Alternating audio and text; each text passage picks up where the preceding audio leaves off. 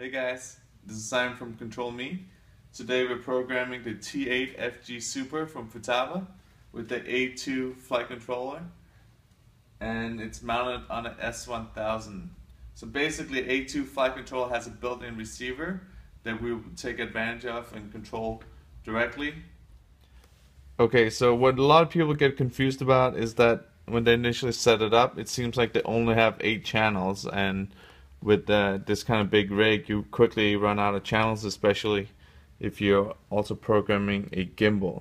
So here you can see, we have the basic channels, everything's working, but it's really only up to the 8 channels that we just talked about.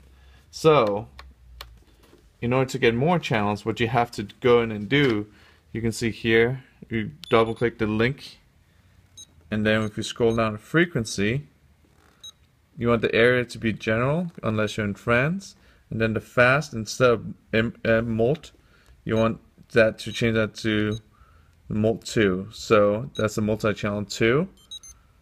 And now that we have enabled that, we can go back to the screen and see that we actually have a lot more channels. See, these extra 4 channels are now enabled.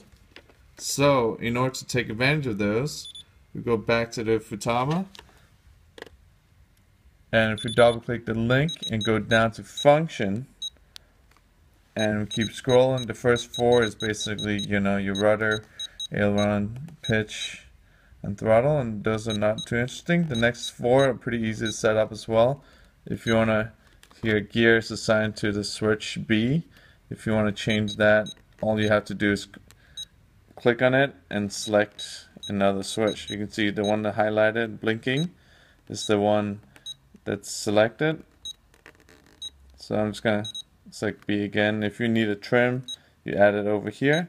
But we keep scrolling, and if you keep scrolling, get to the next 4 channels, and these are the ones you can set individually. So here, this channel is not assigned, so I just basically choose another channel, and let's just choose one. Doesn't matter in this case, but let's just say we use the channel A here. So you just go up to SA, and now that's selected. Here you can see that in the beginning these may all say aux1. So what you have to do, if you don't want to change them all to be the same, you actually have to click on the aux1 and change that. So here, if you scroll that, you can put that as, in this case, aux3 will be good. So now we have 1, 2, 3.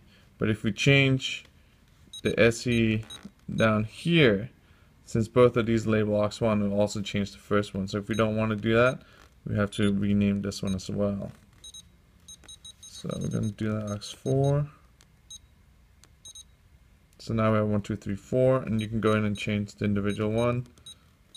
So now they're not the same anymore. And then if we go back to the screen,